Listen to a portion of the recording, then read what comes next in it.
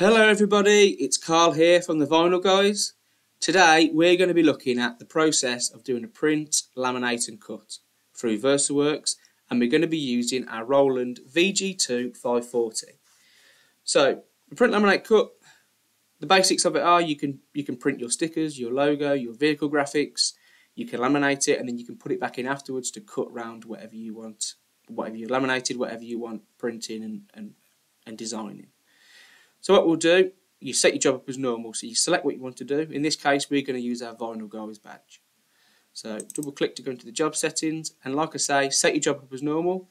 So you get your media width, and at that point you can put how many copies you want. So if we just do 110, and just for visual purposes, we'll make it a little bit equal. You can then decrease your spacing as normal. 15 seems to be a bit high, so we'll do 4. Like I say, you're setting your job up as normal, choosing your quality. Most of the time you are going to be using a self-adhesive vinyl. So for this case, just choose whatever vinyl profile you use, whether it be a manufacturer's profile or one of the generic ones built into VersaWorks. So you'll set that up, you've set your quality. Now, the option down there is mark. You want to tick the crop mark box. Within VersaWorks 6, this will then put your crop marks around the job. They have added a new function which will allow you to place the crop marks not only around the entire area, but you can do it for each row, or you can do it around each individual sticker or logo. It will be more time consuming, but depending on how much you trust your print and cut alignments, people tend to use that one. Me personally, I use the entire area. Unless you're doing meters and meters, you can separate it into separate jobs. So for now, we're going to tick that box. That will then put your crop marks around the entire job. And we need to remember, in cut controls, we set to print only. Once we're happy, press OK. That then saves your job with the crop marks around it. And what we'll do now, we'll go to our VG2, we'll print it out, we'll laminate it, and then we'll come back and we'll do the cut settings.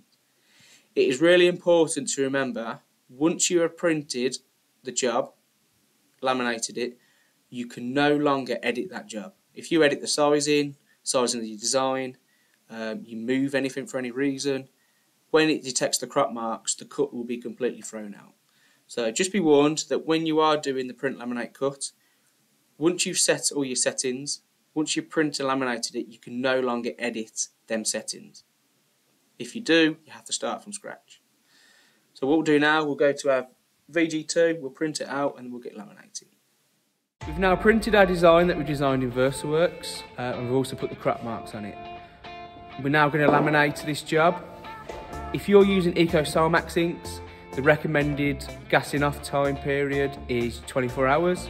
If you're using the TrueViz TR2 inks, that is a 6-hour application time, so now you can print, laminate and cut within the same day. So we're going to laminate this now, and then once we've done this, we're going to put it back through the printer and we're going to cut the stickers we've designed in VersaWorks.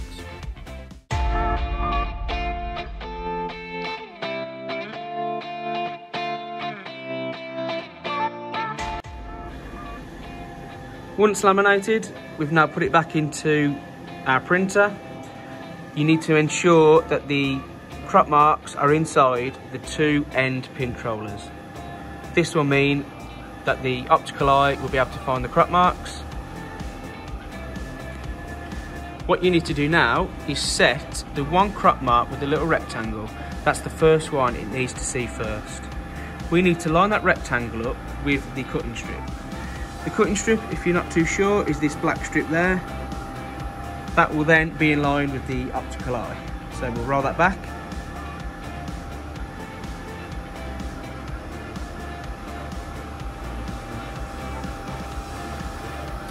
Try and get it in that region somewhere, and once you're happy, you can then go to Function, Base Point, Enter, and that will save that as the new start point.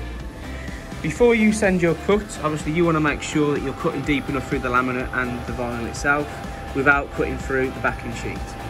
My little tip is whatever you use for your standard vinyl, when you're using laminate, I'd always double the value and go from there. You never want to cut too deep to start with, just to protect the tip of your blade. Always double it, and you can always increase it if needed. What you want obviously is to weed that away, the laminate and the vinyl come away without cutting the backing sheet. So that, to me, that test cut is successful. So now we're ready to go. We want to send the cut over and we want to cut our stickers.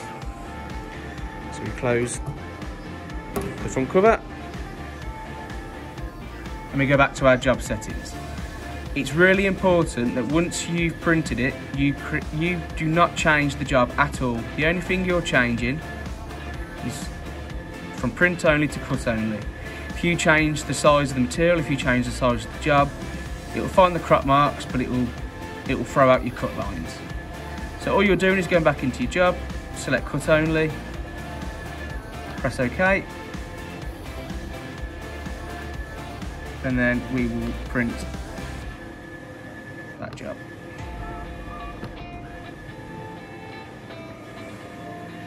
And as you see, what it will do, the cutting head will come out, it will detect the first crop mark, and it will then proceed to find the next 4.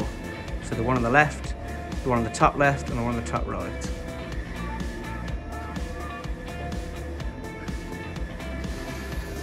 So I roll it forward, it will find the top left.